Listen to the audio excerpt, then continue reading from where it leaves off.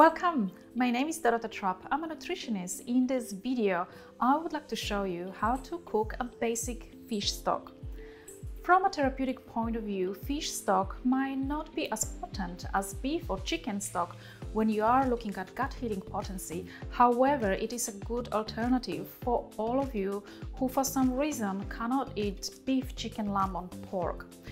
This is high in calcium stock. It still has reasonable amounts of collagen. You are always welcome to add extra collagen to the dish to make it more therapeutic. It is best to use medium-sized fish and the cooking time is relatively shorter.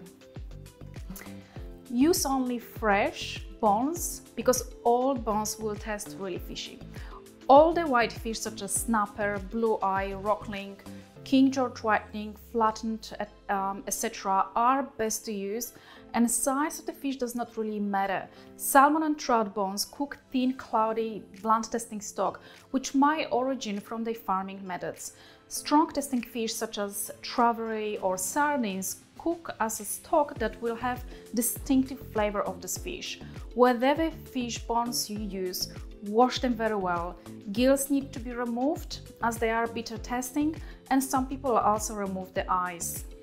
You can only cook fish stock for 30 minutes. Longer cooking will make it cloudy with a soapy flavor, unlike meat stocks which improve with longer cooking times. Because of its short cooking time, you have to slice the vegetables finely so they will release all its flavor and minerals into the stock. So let's get started. I've got here about 2 kilos, if not more, of fish bones with the head, eyes removed, and my vegetables are already chopped. So I've got the standard carrots, celery, onions, leek, garlic, and some parsley. We also will use some white wine, and you want to use dried white wine, about half a bottle. It's a bit acidic, so this will help to pull the calcium out of the bones, which makes the stock being more therapeutic. It'll have more calcium. So I'll transfer the fish into the pot.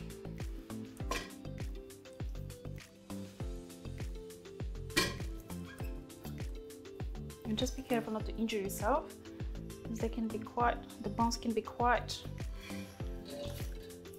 dangerous for your hands if you hold it wrongly.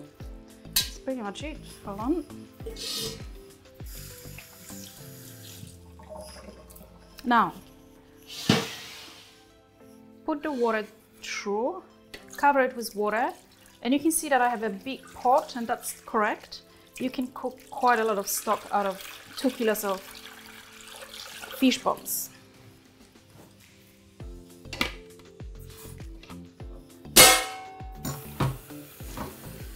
You can add your vegetables right away. So I'm adding my onions and a leek and some carrots and celery and garlic.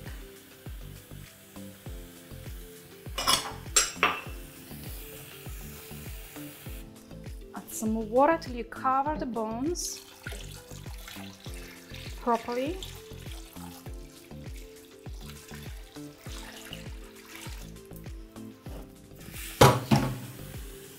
And you can add some peppercorns and salt. I use Himalayan salt.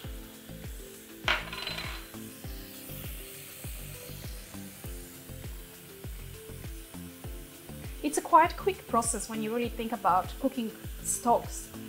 When I cook the bone broth, it takes me 24 hours, and this is only 30 minutes. So that's great.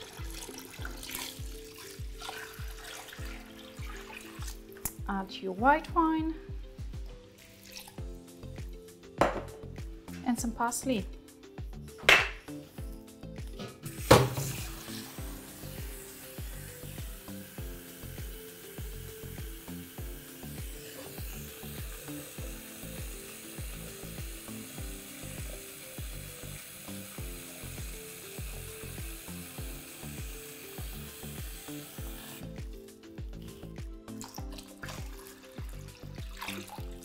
There you go, this is set.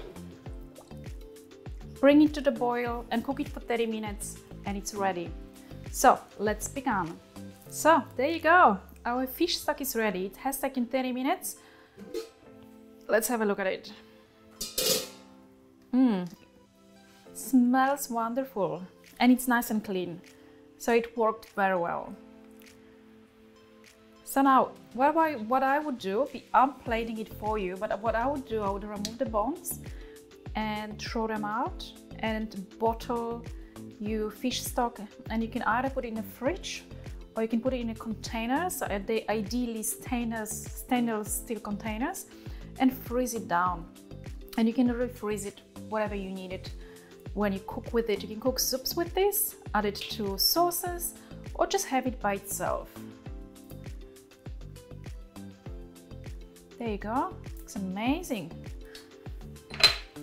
For what it is, we add some parsley, a bit of a pepper, and salt to the taste.